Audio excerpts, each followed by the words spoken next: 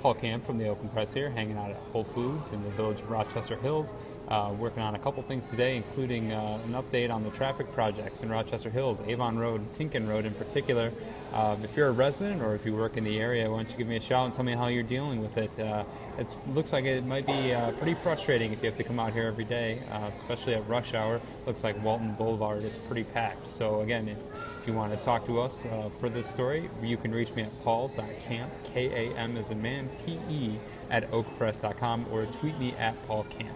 And I'd love to hear about what you have to say about dealing with this kind of construction. And that's about it for today.